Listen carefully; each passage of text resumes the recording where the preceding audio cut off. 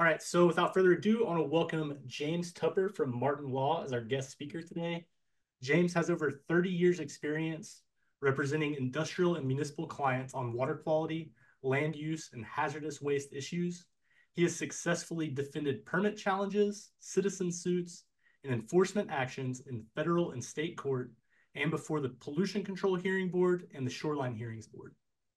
James has been both an advocate and a judge. He served 2 terms on the Washington Pollution Control Hearings Board and Shoreline Hearings Board from 1994 to 2001. James has been recognized for his expertise as a Washington super lawyer, and in the Best Lawyers in America, he was named the Best Lawyers 2015 Environmental Litigation Lawyer of the Year in Seattle. So excited to hear from James, and go ahead and take it away. Great. Good afternoon, everyone. And Brandon, thanks for the opportunity to make a presentation today. So that was a great introduction. Thank you so much for it. And just kind of a disclaimer, my goal today is not to really provide any legal advice on the permit draft or compliance with it. My goal is just to provide you with a perspective for somebody who's been an advocate on issues of the permit and served as a neutral decision maker on the permit, things that kind of stick out to me in the draft permit. Certainly, if you have legal questions, you should consult your own legal counsel regarding those questions. But I'm happy to answer questions you have about what you're seeing in the permit and in addition to what I'm doing, and certainly take any questions you have about what I'm presenting. So here's kind of today what I want to go through, just a little bit of background about the permit development cycle, who has to be covered under the permit, some groundwater considerations, emerging chemicals, new compliance conditions, corrective actions, and permit appeals. I think my very last slide, or second to the last slide in this presentation, is about a compliance strategy. And I can't stress that enough. There's a number of changes in this permit. There's potentially a big expansion of facilities that have to obtain coverage under the permit. It really, if you're regulating or implementing this permit, this is a good time to get together with your stormwater team, with your outside consultants, and review your stormwater pollution prevention plans, your sampling plan, your inspection forms, your reporting forms, and make sure that you're all geared up going into the new year, particularly if you've got some new parameters that you have to test for in the permit. I'm going to come back to that at the end of the permit, but as I go into this, what I'd like to do is go through each of these kind of sections I've got outlined here and open it up for any questions that people might have. So raise a hand or put a question in the chat. Brandon will be monitoring those. I will not be looking at those as we're going through this, but feel free to chime in if you have questions or you have an observation about what we're doing. Okay, so with that, let me get into the presentation. So just kind of a very brief history of stormwater permitting. Back in the day, EPA's position was that stormwater constituted non-point pollution that was outside the authority of EPA to regulate in the NPDES, or National Pollutant Discharge Elimination System, permitting under the Clean Water Act. As a result of legal action and congressional action, which led to the adoption of Section 402P of the Clean Water Act, the Clean Water Act required EPA to start issuing municipal stormwater and industrial stormwater permits. In that legislation, Congress left to EPA the task of defining what industrial stormwater should be subject to permit coverage.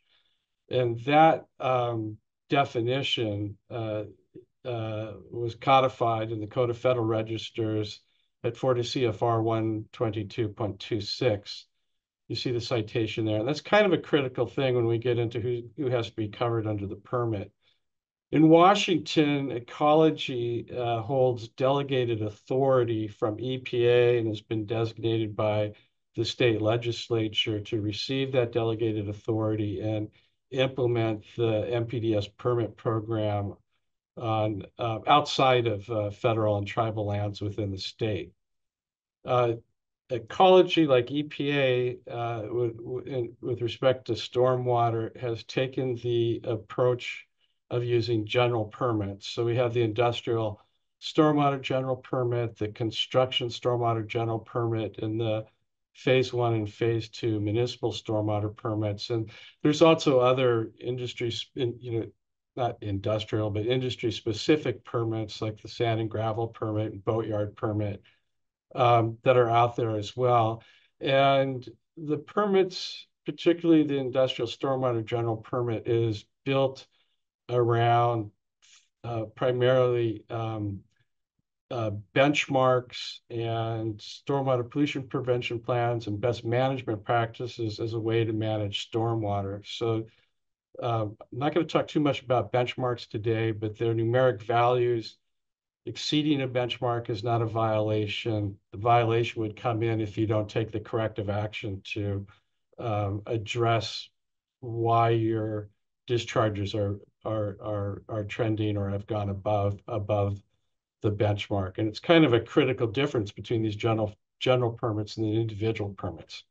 That said, in this draft permit, increasingly we're seeing numeric effluent limits for certain parameters, certain industries, and discharges to certain water bodies. In particular, the Puget Sound sediment cleanup sites all have a numeric limit for total suspended solids. So the permit cycle, NPDES permits are issued on a 5-year term. That's kind of the maximum term for an NPDES permit. It has to be renewed every 5 years. And the individual permit world, depending where you're at or what your facility is, you could operate under an administratively extended permit for a number of years before your 5-year permit gets renewed. It's a little bit more difficult for ecology or for permitting authority to do that with one of these general permits. If it's administratively continued, then everybody covered under the permit would continue to operate and could operate indefinitely as long as the permit was administratively continued. But there wouldn't be the ability for new entities, new permittees to obtain coverage under administrative extension. So what you see in ecology's been really good at this over the last 10, 15 years is the permits will be issued in a timely manner. So there's no administrative extension to the permit. So the current permit was effective on January 1, 2020. So, we're now looking at the permit expiring at the end of this year. So ecology issued the draft permit in the spring of this year, and the comment period closed on July 15.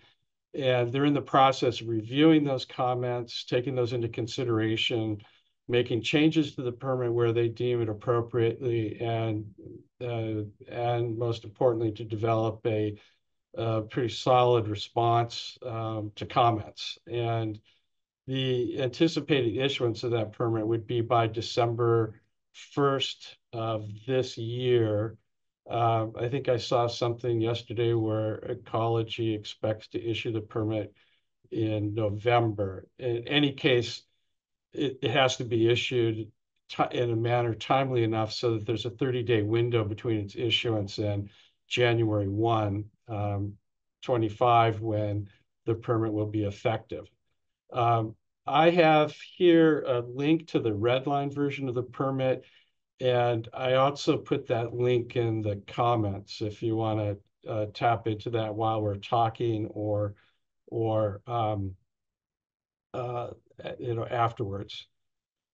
So one of the big issues in this new permit is who has to be covered under the permit. And so I have on this slide the language from the current permit, which is similar to the language in the 2015 permit, and I believe it's the same language from the 2010 permit. And what Ecology did is they adopted by reference that EPA definition of industrial activity. So it covers 11 areas of industrial activity that have to be covered under the permit. And that led to some litigation in the 2020 permit as to what that language meant.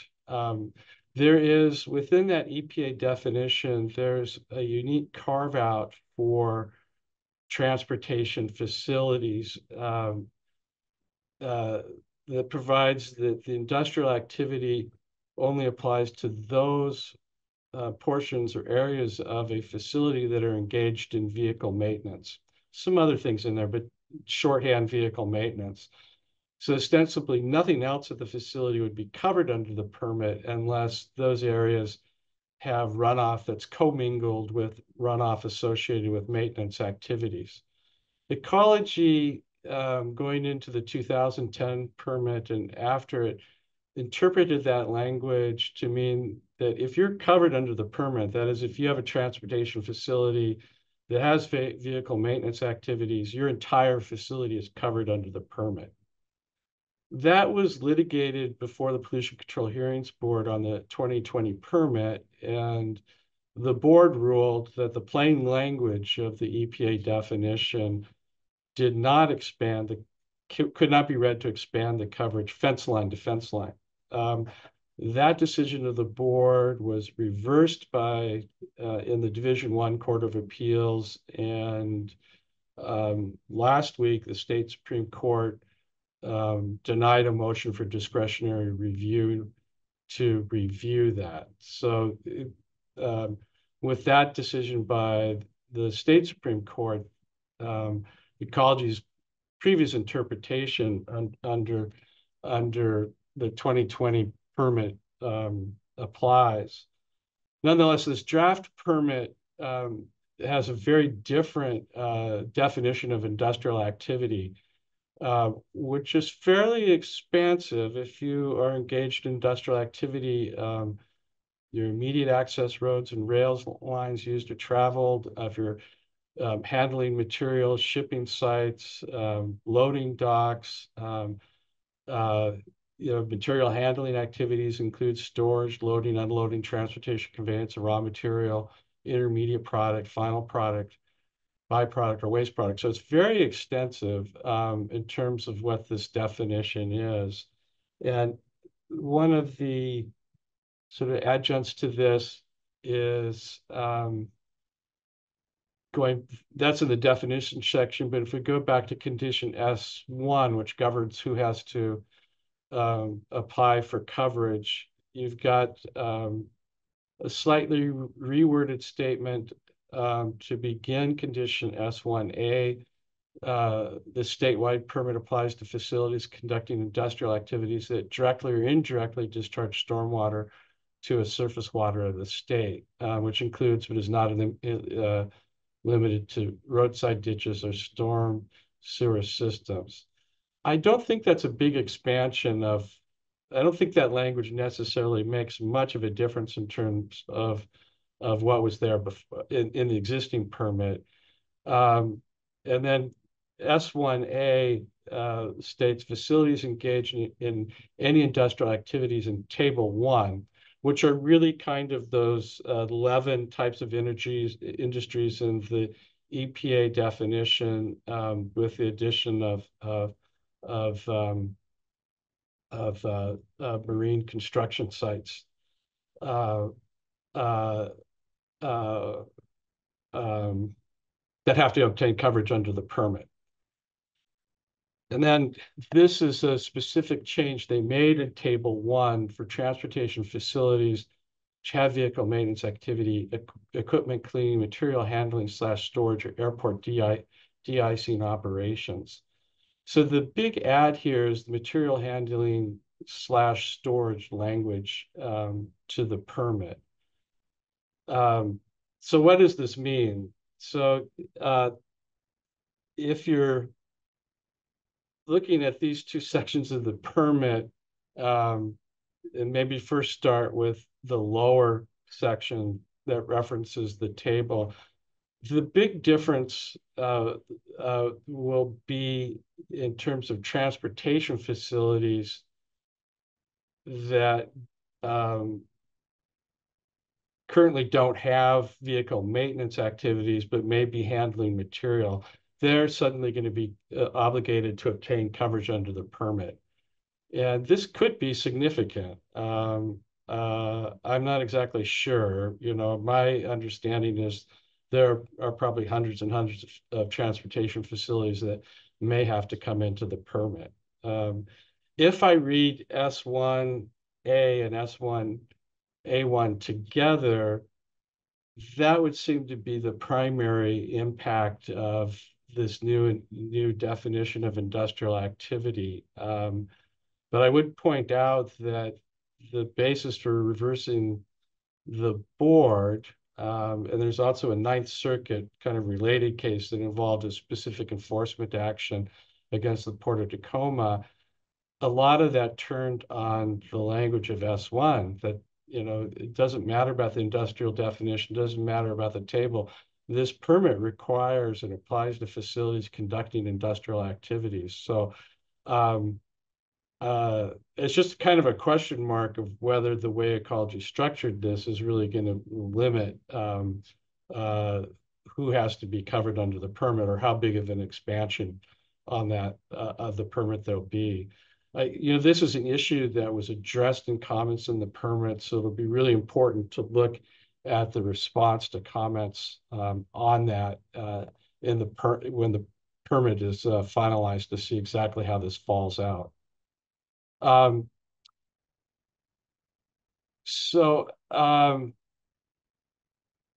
me stop right there before I go on to groundwater, and Brandon, just ask if there are any questions or any comments about that kind of new approach under the permit. There's nothing in the chat right now, but if anybody has any questions, feel free to raise your hand or put it in the chat. Yeah. So there's in the permit, there's existing coverage for discharges to ground. So if you trigger, real quick, there was one question came in. Yeah. The question is, do you know if the word directly or indirectly means discharges to groundwater? Which I think will lead you into this next topic too. It can be, and that's kind of addressed in this slide. And there's also another reference in the permit to the Maui County decision of the Ninth Circuit in the U.S. Supreme Court. And I can maybe answer that here just quickly, introducing you to this slide and this new part of one here, which is a discharge point to groundwater. That's a functional equivalent to a point source discharge to surface water.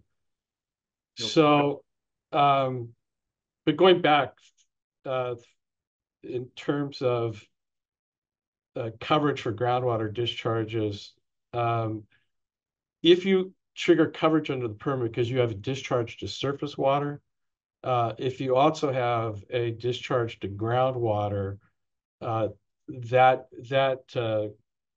discharge to groundwater is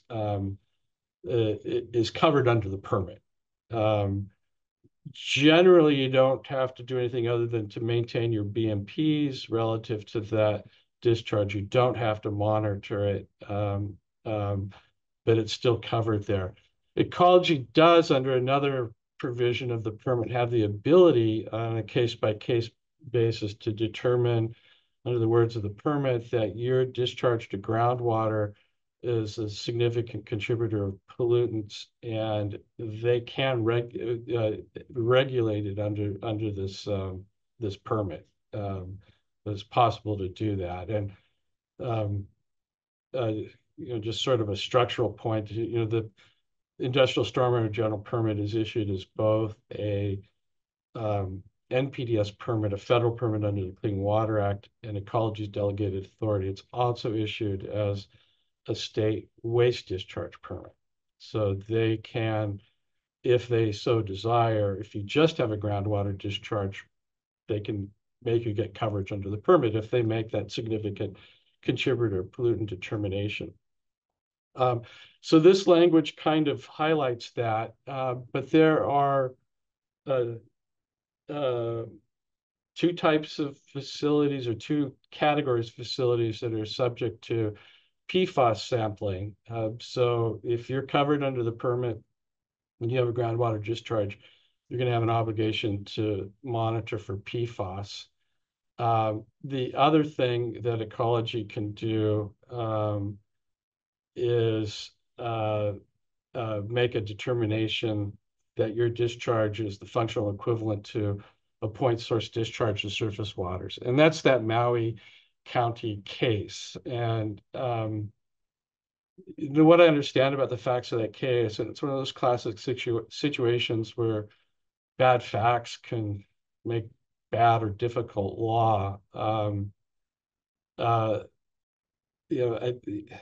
Have you spent some time, spent not enough time, some time in Hawaii, but not as much as I'd like to spend there. The basic geological formations are very deep levels of fractured basalt volcanic rock. And, there aren't really a lot of areas with a lot of soil where you can discharge something to ground and take advantage of a vadose zone, and that's the zone between the surface and the top of the groundwater table where you have any kind of treatment capacity with the soils. It just all percolates down. And in Maui, they had underground injection well where they were discharging treated water from a treatment plant, and it was either going into that basalt, or the city of Lanai, or on the west side of Maui, they used to call it the Venice of the Pacific. There's a very high groundwater table. There used to be a lot of canals and wetlands there. So I'm not exactly sure where this discharge went, but when they did a dye test, the dye showed up right off the coastline within a relatively short period of time. So it was an easy case for the courts to say, well, look, that's the same as a discharge to surface water. So you have to be covered under an NPDES permit. So that's kind of where it gets in. I mean, there are circumstances in Washington where you could be like that, even if you didn't have a surface water discharge, where you've got a very shallow distance, or the water table is pretty close to the surface. But that's kind of what that's built around. And I'll talk a little bit more about that PFAS monitoring later on. Any questions about that?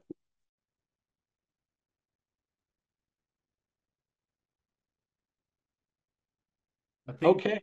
Jane just commented Lahaina, Hawaii. Question. Thank you. Like misspelled, it was mispronounced that. So we have a couple of emerging chemicals that are showing up in this draft permit. So 6 ppd quinone, an additive in tires, has proven to be extremely toxic to coho salmon. And so there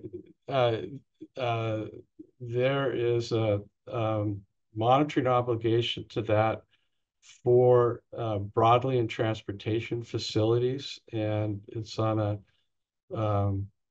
quarterly basis starting not in 25, but in January of 28. So there'll be in the last 2 years of the permit cycle. So there's some time to gear up and figure out how to do that monitoring. And it doesn't apply to small businesses, which are defined as businesses independent businesses that have less than 50 employees.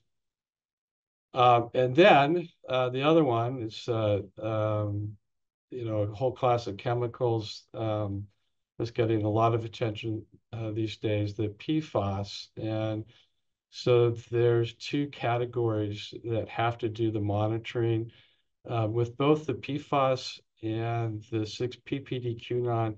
This is monitoring and reporting only. There's no benchmarks in the permit for or the fluid limits for those for that monitoring. And the PFAS monitoring applies to air transportation facilities and waste management facilities, including landfills, transfer station, open dumps, and land application sites. On the land application sites, the draft permit does not apply that to land applications for agricultural activities or landscaping, or the application of domestic sewage biosolids. I would note that that limitation for agricultural activities or landscaping is conditioned on it being an agronomic rate. But I'm not sure if that how that applies in the landscaping arena, but maybe it does. But so now let's go to new compliance conditions, and this kind of goes back to my one of my initial thoughts. It's also my end thought on this presentation. There are a lot of tweaks to the permit that are in the draft permit. And a little bit of background on this: in the 2020 permit appeal, the Pollution Control Hearings Board granted summary judgment on that coverage for transportation facilities issue. And then the regulated community appellants reached a settlement agreement with Ecology that really centered on the deadlines for corrective actions that I'll be getting to. They reached a separate settlement agreement with Puget Soundkeeper Alliance that had a lot of these additional compliance conditions in the permit. And so it really behooves you to really be careful and take a look at everything that's new in the permit, and so that you're up to date on it. There's just 4 of these that kind of stick out for me that I wanted to go over. And the first one is the spill log. And so this is under the condition S3, which governs the stormwater pollution prevention plans. And I'm not sure whether this is something that was in the settlement agreement with Puget Soundkeeper Alliance, or this was an ecology staff initiated issue. I know that in my experience with inspectors, there has been a view that any kind of spotting, oil sheen constitutes a spill that has to be addressed. And so you can see that here. So you've got to, if you've got a release, you've got to log it and address it, and there has to be a record for that. And in some types of facilities, that this condition is potentially going to be a real headache. Having worked at airports, there's commuter planes, smaller planes, they're kind of designed to leak a little bit. So you will get little spots of when it rains, you can pick up little spots here and there. And, it's not uncommon with any kind of equipment that has lubricants, be it trains or trucks or anything else, that you're going to have some material like this. And, you would think that it would be okay to address this with the BMP for housekeeping and oil water separators. But nonetheless, this is what ecology is proposing, and I think it's going to require some additional attention. Employee training, I think this one came out of the settlement for Puget Sound Keeper Alliance. For all employees and contractors and vendors have duties in the areas of industrial activity subject to the permit. It does have, an out that contractor and vendors may be excluded if the permittee has an employee who has been trained on the SWIP supervising the activity at all times. So that may be a real kicker to maintain compliance, is to have that staff person around, because I know there's a lot of facilities, if you have goods coming in and going out, or you've got trucks delivering things, you've got a lot of traffic in and out. There's a lot of people who are not going to be you're not going to be able to train them and track that and maintain it. But it's it's a potential new burden, new record, additional record keeping requirement for compliance with the permit. The annual report. So there's a new condition in the annual report requirements under condition S9. So you have to, the annual report shall include stormwater pollution issues, and I highlighted that here. And this is kind of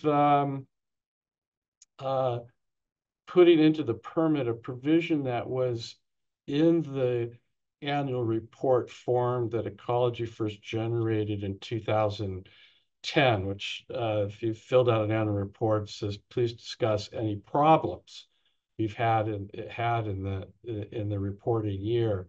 And it's always, Ecology never defined, well, what is a problem? What do I have to report? And now you have this provision that says stormwater pollution issues. So what is a stormwater issue? We're doing monthly inspections.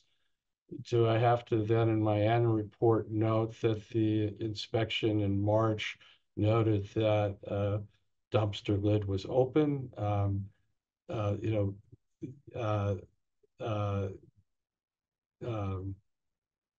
Pick a BMP that was not, discovered somebody had left a bucket someplace. We had, things that were just addressed.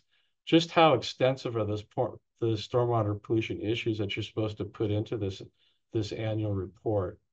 I also have some concerns from a legal perspective when it's talking about reviews and audits made by consultants or providers of technical assistance. I do think people should be able to conduct those type of audits under some attorney work product privilege without having to necessarily disclose them to the Department of Ecology in this annual report. And so I just point that out. I just maybe my sense of being annoyed more than anything else. This one, reporting violations, caught my eye. Typically, in terms of reporting violations, it's always been triggered by any violation that poses that might endanger human health or the environment, or is an effluent exceedance. So there's not going to be a lot of those effluent exceedances because benchmarks are not a numeric effluent limitation. So, maybe with pH or maybe with TSS, if you're discharging to Puget Sound sediment cleanup receiving water. But it really was based on whether I'm doing something that might endanger health and environment. Like I have an oil spill that's got into my outfall. That would be a clear instance. This is much more of a bright line. So if you violate the permit, you're supposed to take immediate action to address it, which is, also the case under the SWIP and the inspection requirements and the level 1, level 2 corrective action requirements. And then you have a reporting requirement, and the reporting requirement seems to be limited to any non-compliance that may endanger the health or environment, or any violation of a daily discharge limit.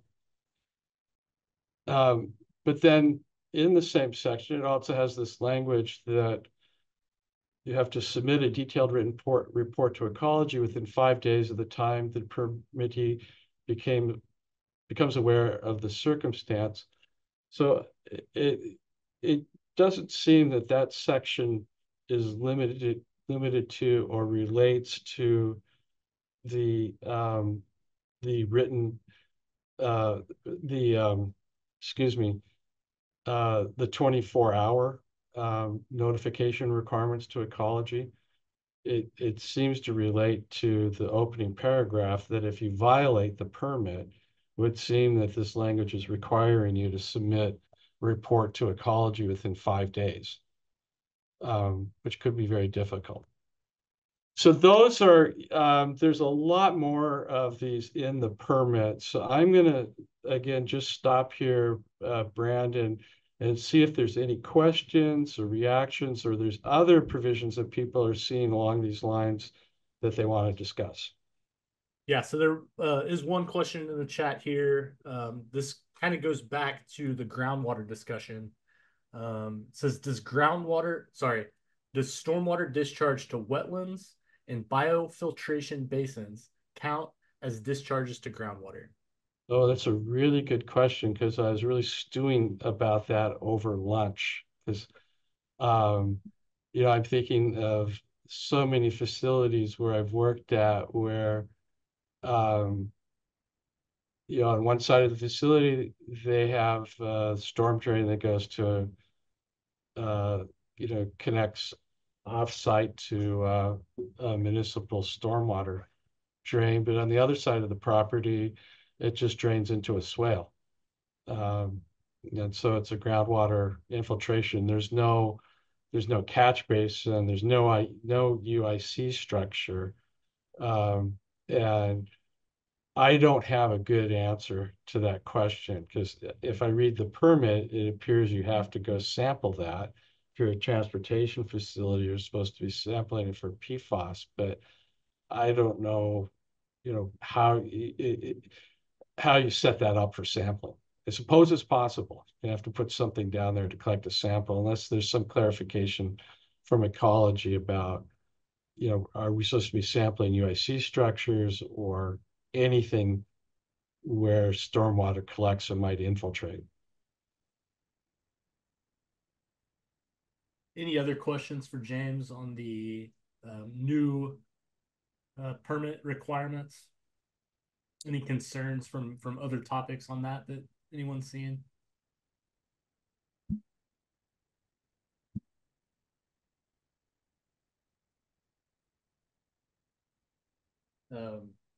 Someone said they're looking up the draft citation, so hold on just a second.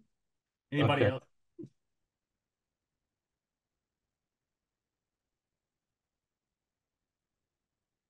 Maybe you can keep going, and we'll come back to that question. Yeah, well, yeah, don't hesitate to bring your question up. We'll have time for more questions at the end. So corrective action. So this is one area that where the regulated entities on the 2020 permit appeal were able to reach agreement with ecology, and that agreement, and also with the PSA agreement. So the agreement with ecology was that they would issue the agreed language in a draft permit.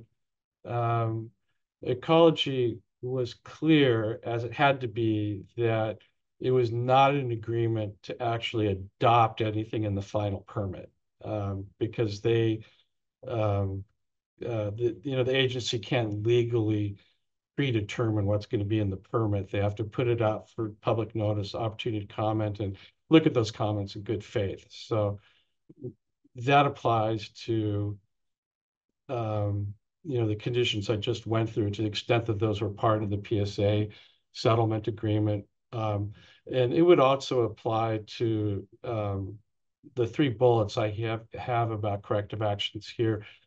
Well, the third only would apply to the 3rd bullet here about the level 3 deadline. And this was is a really good add to the permit from my experience. Currently the permit requires you to submit an engineering report by May 15th for a level 3 corrective action.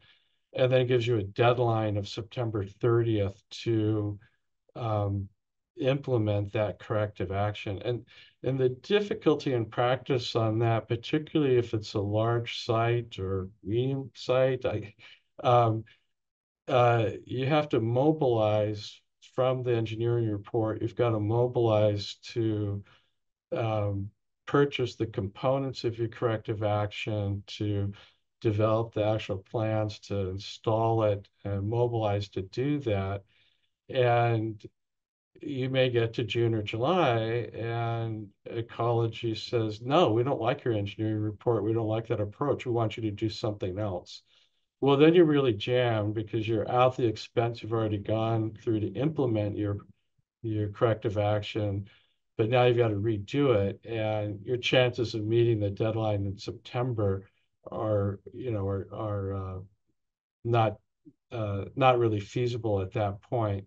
So what ecology has done, and this actually wasn't anything that the regulated community proposed to ecology, this was their approach, and I think it's a really good one, so that the deadlines remain the same. Well, I think the engineering report, instead of being due May 15th, is due in June, 6 months out. But you still have a deadline of September 30th to implement the level 3 corrective action, unless the action requires approval of an engineering report. And if that's the case, you go to September 30th in the second following year. So if in 24, I triggered a level 3 corrective action, instead of my deadline being September 30th, 2025, it will now be September 30th, 2026. And this is a really good add to the permit, and would be, mesh the experience on the ground with a lot of clients I've dealt with, and with ecology, in terms of the time needed to review and finalize engineering reports and start mobilizing for construction. Couple of other changes to condition S8. The deadline for request for a waiver of extension, rather than being May 15th of the following year, goes to the deadline in the permit for the corrective action. So for a level 2 corrective action, you've got to get in a waiver extension request before the deadline in August.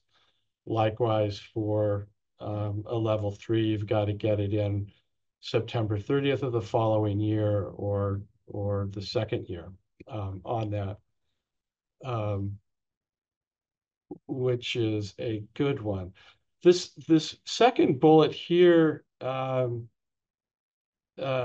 I read the language in the draft permit, it appears to now provide that if you trigger a level 2, you stay at level 2 until the deadline to implement your corrective action. So if in 2024 I triggered a level 2 in the first and second quarter, well, this wouldn't be true in 24. Let's say this stays in the permit in 2025, I schedule, I trigger a level 2 corrective action by exceeding a benchmark in the first and second quarter. Under this language, I would stay at level 2 all the way through to August 30, 31 of 26. The way the permit reads, as I understand it, is if I trigger a level 2 in the first 2 quarters, and then I exceed the benchmark in the third quarter or fourth quarter, I now go into the next year at a level 3 corrective action obligation. So some big changes there. I think that'll improve the corrective action process. Any questions about the corrective action condition S8 changes in the draft permit? I do have one going back to infiltration again, hot topic. This question is, if a solid waste / transfer station facility doesn't need coverage under the current permit because it has 100% infiltration, would it need coverage under the new permit because of the 6 ppd and PFAS sampling requirements? So my impression on this, and it's definitely something to get independent legal advice on it, but my impression on that is you would not trigger coverage under this permit. If you're not covered under the permit and you don't have a discharge directly or indirectly to a surface water, you don't have to, you're not obligated to get coverage under the permit. Ecology can come to you and say, we want you to monitor your groundwater, your impact to groundwater. So we're going to make a significant contributor pollutant determination, and then you're going to have to apply for coverage under the permit. Or they might ask you to voluntarily, hey, we're going to go do that, or you're going to go apply for coverage. Alternatively, ecology could say, you've got these UIC structures, PFAS are a potential issue with your facility. We're going to require some monitoring, or we're going to issue you a state waste discharge permit and require you to be, to handle it that way. One more question here. It says, if a facility has received a C&E, conditional no exposure, does ecology have the ability to retract their letter of coverage and request an agency apply for ISGP coverage, or would the 5-year C&E coverage letter stand? If they've made it and it's for 5 years, I think it stands. I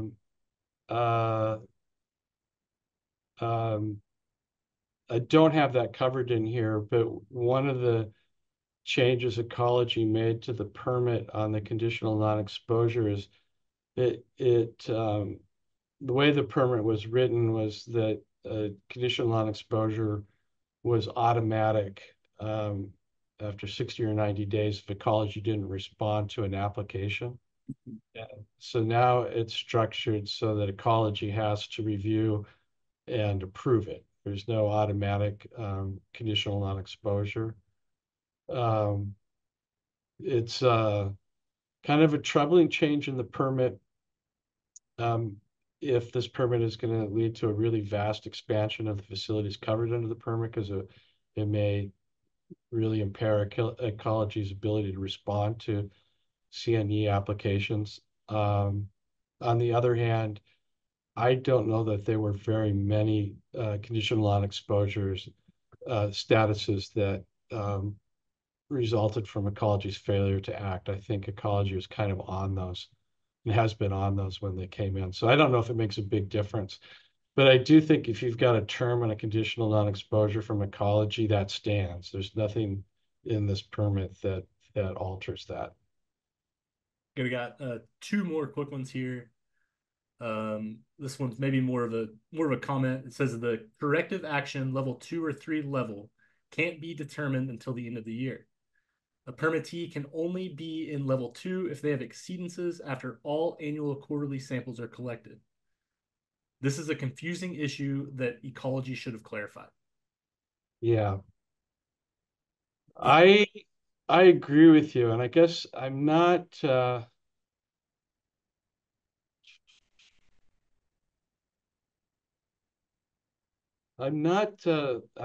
quite certain that the proposition is entirely correct. I stand to be corrected if others have different experience or different views. But if I put the scenario together that I triggered a level 2 in the first 2 quarters of the year, um, I think my obligation I'm in level, I have a level 2 corrective action obligation I've got to proceed with at that point. Um, I have not understood that to be I have to wait till all 4 quarters to see if I'm in a level 2 or not. That said, if the questioner is correct on that, then what I have here on the level 2 safe harbor may make no difference at all. If you have to wait till the end of the year to determine what corrective action level you're in, it's that change in the languages doesn't make any difference. So I invite anybody who's got thoughts on that to speak up or um, uh, add on it. But that's kind of an important question to be thinking about. Um, I know we're running a little short on time. I mean, to keep going with some questions here. yeah. So I don't know if I know what he's referencing here in the last public workshop. He says, can you explain your interpretation of corrective action triggers by site versus by outfall? Ecology mentioned that corrective action levels should be counted by site. Yeah. I I recall hearing that, and um, it's really confounding, and it's not very practical in my view. Um, and here's why. So I've got a site with 3 outfalls, and uh, uh, and think of various permutations of what happens over the course of the year. So I have one exceedance for uh, uh, I have an exceedance of zinc at one outfall, uh, and I have an exceedance for copper uh, one time at the other 2 outfalls. So from what I understand, ecology was saying in that workshop is, well, now you're in level 3, but it's um, it's a little bit goofy because if that's all I had and they weren't very big exceedances, I'm basically going to do a level 1 corrective action. I'm going to identify and correct, what was going on, and I'm going to be successful. And if I have to do a level 3, what I'm going to say is, okay, here's my level 3 action. I found that somebody had stored these zinc bars outside, or we set with this downspout had a problem off of this roof, so we put a sock at the end of that downspout to get rid of that zinc problem. The copper is associated with this, with that. Very straightforward housekeeping BMPs, or maybe there's some structural BMPs that did it. Um, what's the point of having a level 3 corrective action? Another scenario is I've got those 3 outfalls, and I have uh, no exceedances at outfalls 1 and 2. and I have 3 exceedances from minor to, large for copper at the 1 outfall. My approach to my corrective action would be to do a level 3 corrective action to address copper at the problematic outfall, but in the engineering report, we're not doing anything in the catch basins for outfall for the other 2 outfalls because they're not going to have a problem. So, it doesn't make engineering sense from resources or the environmental consequences of having to do a level 3 treatment action to suddenly say, well, all 3 outfalls need to have stormwater level 3 treatment systems installed. But that's kind of how I've been looking at that. I hopefully that's responsive to your question. There was a response to the level 2 or 3 not being able to be identified until the end of the year. Yeah. Basically said, that's been my experience, has an opinion on that one too. I'm sorry, what was that, Brandon? I'm sorry. He responded, that's been his experience, how he described it, and then he has an opinion about that one too. Yeah, so they look at it on an annual basis. Another question here. Well, let me just stop there. So that's kind of an important point. So, you know, um, you know, don't necessarily take my view on that as the proper reading, because that questioner may be absolutely right, and so it's an important thing to determine. Yeah, might be something to get clarity from ecology on. So this is talking about the spill prevention emergency cleanup plan. There's a new sentence at the end of the paragraph talking about storing all hazardous substances, petroleum, oil, etc., that have potential to contaminate stormwater on impervious surface that is surrounded with a containment berm capable of containing 10% of the total enclosed tank volume or 110% of the volume in the largest tank. New sentence, stormwater conveyance systems cannot be used as part of the secondary containment calculation. This is confusing on what this sentence means in the context of this section. Does this mean that conveyance piping and oil water separator volumes can't be used when doing this calculation? I know that's a lot. Did you? Yeah, and I have to pass on that question because um, the spill prevention plans are something that usually are handed to the stormwater people. But it's a good question to ask. And so I'm not really clear on the circumstances where stormwater conveyance would be used to calculate secondary containment. One other question here. Is there any indication that ecology will change tack with the final permit? Limit expansion, clarification of vague language, etc. I do not have any indication on where ecology is going at this point. I assume that on the one hand, they honored the settlement agreements I've discussed, but I assume that they're going to um, take into consideration the comments they've received about all of the conditions in the permit.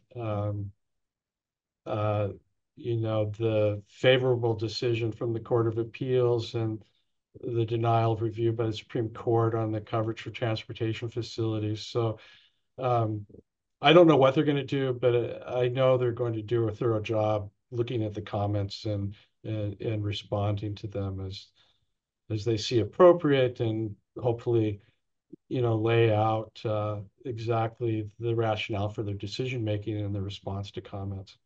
I just want to add to that. I did talk with the new permit writer. She said one of her goals is to clarify vague language. Now, what that ends up looking like, I'm not sure, but she did have that at least on her mind. Yeah. All right. Sorry, it's 4 o'clock. I know James said he can keep going if people are willing to stay. I just wanted to let Yeah. people know if they need to leave. And I'm about done too, so I could end here or just keep going, whatever you want, Brandon. Yeah, I'm fine if you want to just finish up your presentation and if there's any last questions that come in. Yeah, good. I'll just go kind of quickly over this because there was a question in advance of today about the appeals process. So this permit is subject to an administrative appeal, and that would go to the Pollution Control Hearings Board. The deadline for filing that appeal is 30 days from the date of issuance. So if it's issued on December 1, you've got to get it in on the 31st of December. Uh, a stay can be requested in the notice of appeal by motion. There's no automatic stay. It is difficult to get a stay of a provision in an NPDES permit, but that is available by statute and under the board's rules.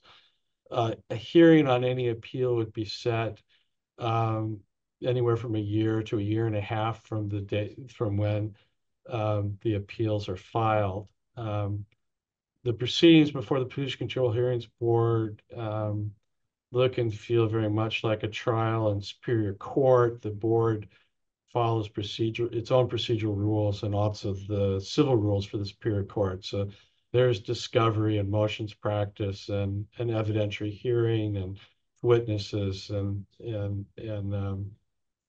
testimony and briefing. And then following any ruling from the board is then subject to judicial review under the State Administrative Procedures Act. And that would go to Thurston County Superior Court, or if it's a significant issue, directly to the Court of Appeals for review. And I can't remember, I think every version of the Industrial Stormwater General Permit has been appealed. I don't think there's been a permit issued that hasn't been appealed by someone. Okay, odds and ends, benchmarks and affluents. Benchmarks have not changed. There are some new effluent limits for discharges to 303D listed waters. So there's some actual values for like copper. Those only apply if you're discharging to a water body that's impaired for copper. It doesn't apply to every discharge to a 303D water body. You may have noted this year that Ecology adopted new aquatic life toxic criteria, which includes criteria for PFAS and 6-ppdQnon. It has a new approach to deriving a new standard for copper and how that would be used to derive effluent limits or even benchmarks for copper. Those criteria, before they're in effect, will have to be approved by EPA. And so that's not going to happen between now and January 1. So those new criteria will not go into this permit. You'll see them in the 2030 permit at the earliest. There's a case to watch from the city of San Francisco, which is a challenge to an NPDES permit that had a narrative condition that, in addition to everything else in the permit, you cannot cause or contribute to a violation of water quality standards, which is kind of a critical thing because our permit has that condition S10. So if you do everything under the permit, you're still subject to enforcement by an agency or a third party if they can say, well, despite everything, you're causing or contributing to a violation of water quality standards. So that'll be an important case to watch. The Supreme Court has granted certiorari or review on that, and probably be argued sometime this year, next year. We may see a decision on it by June. So that would be a really important decision for general permits and NPDES permits in general. Another action to watch is the Northwest Seaport Alliance petition for certiorari before the Supreme Court. And this comes out of that Port of Tacoma Clean Water Act enforcement action. And one of the issues in that case is whether third parties can, in the context of a citizen suit, can challenge you for being in violation of a state-only requirement in an NPDES permit. Where this case may be really relevant is on this new definition of industrial activities. Because it appears ecology is expanding coverage under state authority, which it has authority to do. But if that's the case, uh, uh, depending on whether the court grants review, it may not be that anybody in violation of that can be sued under the Clean Water Act, because there's no private right of action for a state waste discharge permit. Where the law stands on that in the Ninth Circuit, which is the Federal Court of Appeals that covers Washington State, all conditions of an NPDES permit, whether they're state only or Clean Water Act requirements, are subject to enforcement by third parties. So that's going to be an important case to watch its way work through the system.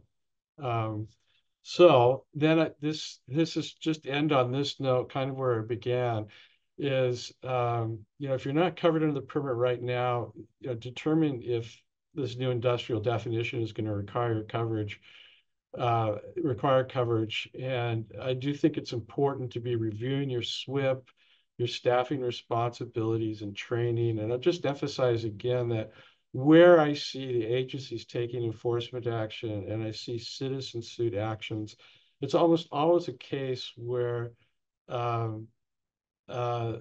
staff changed and the person taking the lead on the stormwater compliance disappeared, or they just weren't doing their job. So I think it's really important to evaluate your staffing, be working collaboratively if you're management or you're on the stormwater team, to be in communication to make sure that you're doing everything that's required under the permit.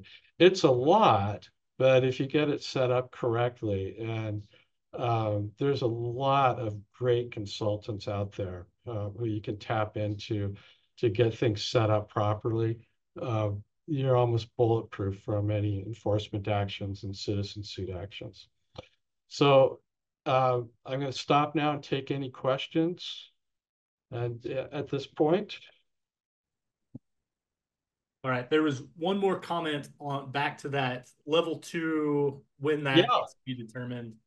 I think kind of the opposite interpretation as the first commenter. It says the permit has limited language regarding a level 2 trigger. It simply says that 2 exceedances within a calendar year triggers level 2. If I have 2 exceedances by June, then I'm bound by level 2 requirements, which includes what you call the safe harbor. Yeah. The permit does not say to wait until the annual report. It does not say that anyone, including ecology, has authority to further interpret that language. All right. Well, so. Did I put that comment in? I mean,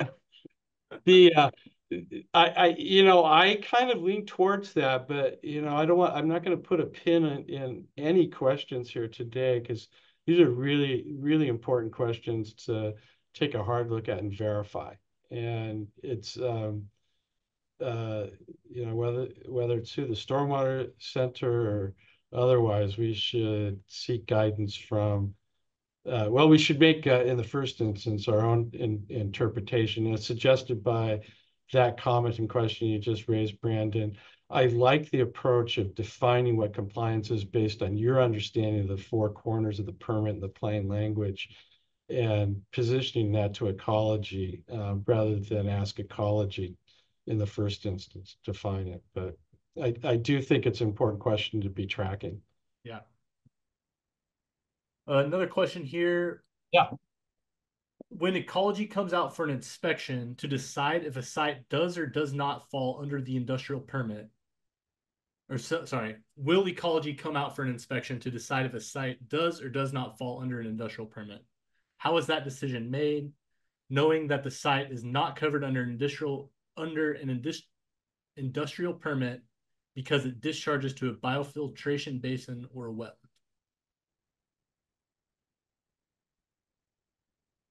Um,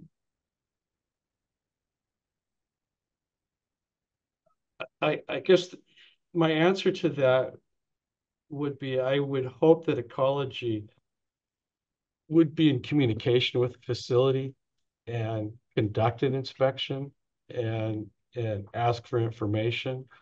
Um, uh, I don't know that ecology will always do that, and I'm kind of trying to go back in my brain here about cases. I think I think I've seen a couple of instances in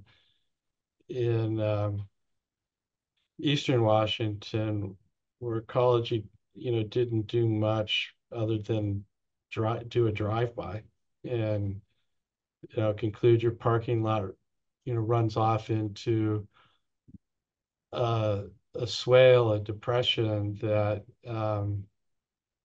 can't really call it an intermittent stream, but during extreme storm events carries water. So it has the potential to discharge to surface water. So therefore, we want you to have coverage under the permit. Um, I've seen those. I frankly I have not seen a lot of situation where ecology's exercised this significant contributor of pollutant determinations to require somebody to get coverage. And even that case I was just mentioning in Eastern Washington, well, I mean, most of the time their runoff would just infiltrate. It wouldn't be in surface water except during extreme events.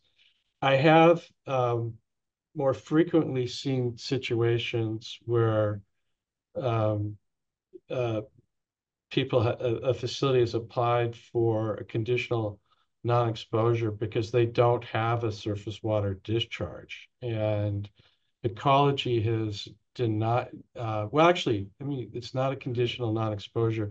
They applied for termination of coverage because they don't have a discharge to surface water. And ecology has come out and taken a look at it and said, yeah, you've got a discharge to groundwater that we're concerned about.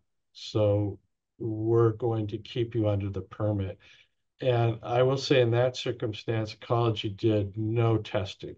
They just did a site inspection, saw pollutant sources, saw that those might infiltrate, and said, no, we're not going to let you out from under the permit. They did leave open the possibility for that one particular facility. You go test it and collect the data and come back to us and demonstrate that you're not impacting groundwater, and we'll reconsider your application. All right. Any other questions? I'm going to add James's contact information again in the chat so that's readily available. Good. Looks like maybe one more has come in. Do they consider an exceedance any test that goes over the benchmark? For example, I was over on my copper levels for the first quarterly test, but was able to get it below benchmark before the end of the first quarter. Then I go over the benchmark for copper in the third quarter, but again, am able to get it below the benchmarks. Would this still trigger a level 2 or level 3 corrective action? Would it not be required because we're able to get below the benchmarks for the quarter? That's going to be really a site-specific determination for your facility. So, one thing is when you say we were you had exceedance, but by the end of the quarter you did not have an exceedance. So you're taking two samples. So one thing initially is to think about is under the permit, you can average your results. So if you get a hit and then you sample it 2 or 3 more times is the average of the three. So that may bring you below on an average basis, and you would not trigger a level 1 corrective action. If you're having this situation, let's say you can't average it out, you got to hit the first quarter. You're at level 1, you got to respond to it. You did it. It seems to be working. You do it in the second quarter. You do it.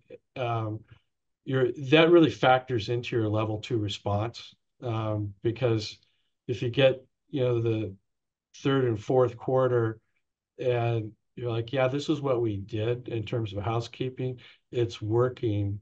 So our level 2 response is going to maintain those actions. However that is phrased, I think that is a legitimate response to the situation. All right, I think we got maybe one last question here. Kind of talking about the overlap between the municipal and industrial. It says, if an authority/agency has an MS4 permit and has developed a SWIP for a facility, would they also be required to apply for ISGP coverage? And if they have a what type of facility? So I think it's asking, I think that's probably the question. That probably depends, or that's probably the answer. It probably depends on the facility. But if they have an MS4 permit and have developed a SWIP for a facility, would they also be required to apply for ISGP coverage? Good question. If that facility is subject to coverage under the permit, then I would say yes. So if I'm, if I'm Gotham City and I'm covered under the phase 2 permit, and I have a vehicle maintenance yard with a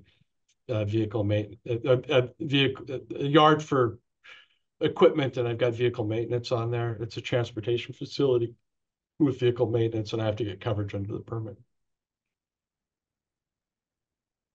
All right, that is all of the questions in the chat. I want to thank James for joining us and having such great answers and a great presentation. Also, thanks for staying on a little long, James. Yeah, my pleasure. Thanks, Brandon. I really appreciate it. And if I can answer questions, pointers, I'm happy to do it. Feel free to reach out. I'm happy to be a resource.